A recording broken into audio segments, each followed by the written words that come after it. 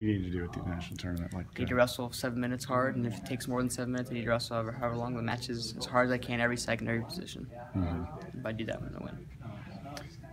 Bonus points, that's always a big topic at these tournaments. Is that something you're thinking about going into? I always look for bonus points. I hate winning 2-1, 5-4, 10-9. I mean, 10-9 would be a great match, actually. Honestly, if you're scoring points like that, that's a fun match to watch. Yeah. But I mean, I'd prefer 10-0 to 15-0 rather than 10-9. But like I said, I just want to score points and help the team out the best I can. Do you guys feel, as a young freshman class here, I just talked to Marinelli about this. I mean, not pressure, but just sort of almost like a carefree, like, let's show what we can do. Well, it's almost like instead of having all the pressure on us, it's just like, what do people expect of us? You know, we have to go out there and do what we expect of ourselves. This is kind of the way I want to put it. Because people were like, oh yeah, he's good. He'll be an All-American.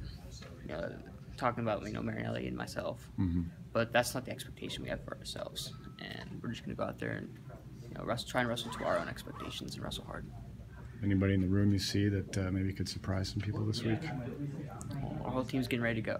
It's going to be a lot of fun, and the team's going to wrestle as hard as they can for 7 minutes, every position, and I don't really see anything as like upsets. We're just going to wrestle every match hard, and you got to believe that you're expected to win every match. If you don't, you need to get out.